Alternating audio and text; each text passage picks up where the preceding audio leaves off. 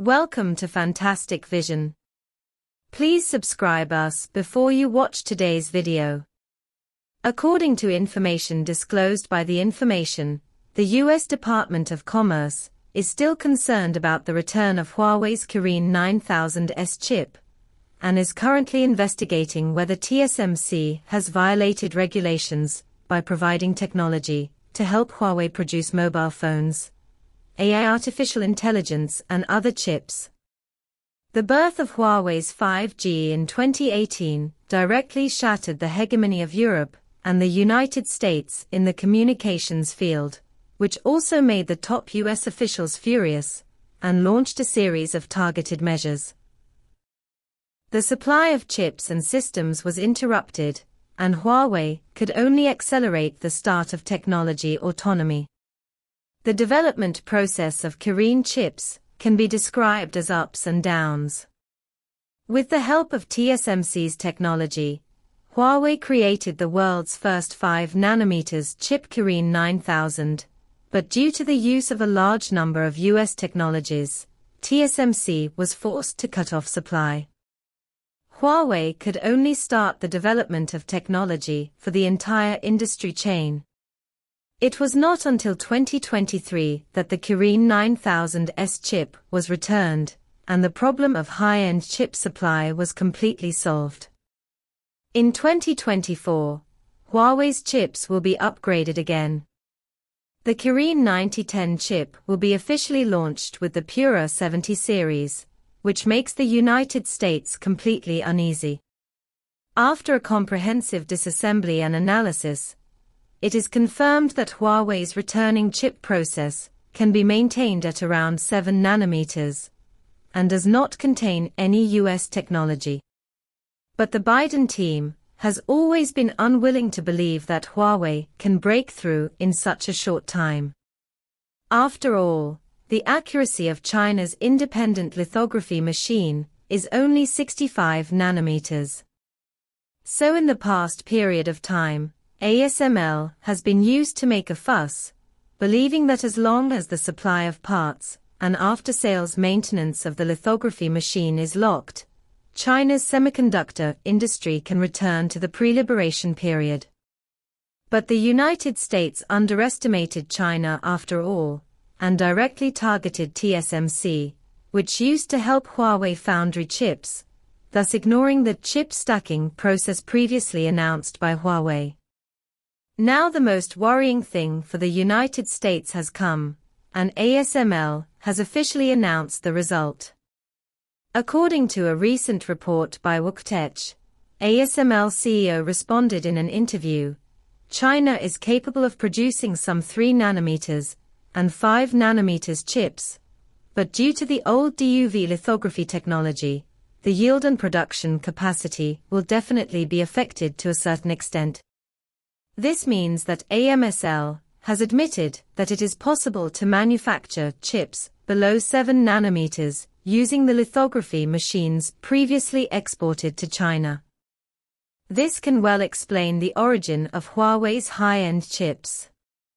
China has always been relatively low-key.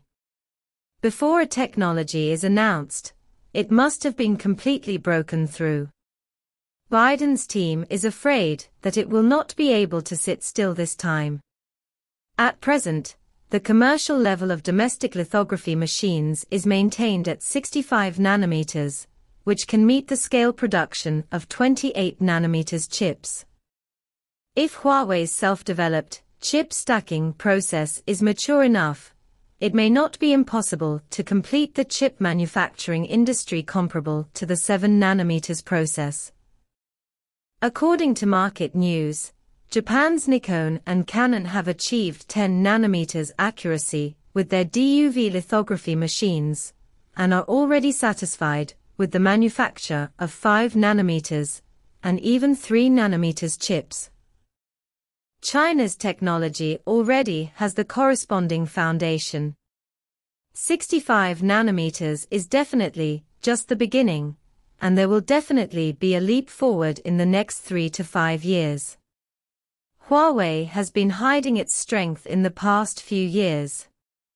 Kirin chips and Hongmeng systems have given China too many surprises, and Huawei insists on investing 20% of its total revenue in research and development funds every year. The results cannot stop there. There will definitely be more technologies announced in the future, and a completely autonomous industrial chain will inevitably be created. China has always advocated global cooperation, but the chip rules issued by the United States have made science without borders a joke. The US technology system is the main theme of today's technology. They must isolate China, so China can only create a technology system that belongs to China. With China's current influence in the world, it will not be worse than the United States in terms of appeal, and European countries have been disappointed with American technology. After so many years of research on 5G, there has been no results, and it has gradually lost its international credibility. The United States can be said to have lost quite badly this time. China should not take it lightly either. After all, the United States has a strong technological foundation, and many American companies have strong strength. Chinese companies should find a solution to overtake a curve in a timely manner, so as to completely solve the problem. In addition, in an interview, ASML said that China is currently the world's largest semiconductor consumer, and the demand for semiconductor products will remain high in the long run, especially in the field of mature process chips. Specifically, the Chinese semiconductor market has both stock markets and incremental markets.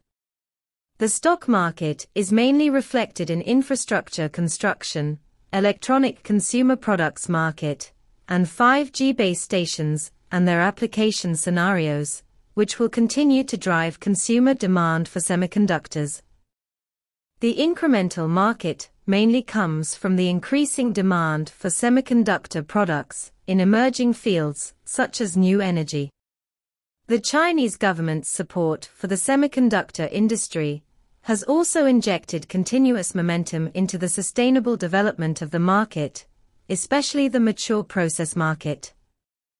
At the same time, Chinese local brands are becoming important market participants, occupying a considerable business volume or revenue share in major semiconductor terminal market areas, especially solar cells, lithium batteries, and electric vehicles. In exports in 2023, these three products performed strongly. China plays an important role in the highly globalized semiconductor industry. China is one of ASML's important markets. ASML continues to provide services and support to Chinese customers in compliance with laws and regulations. What do you think about this?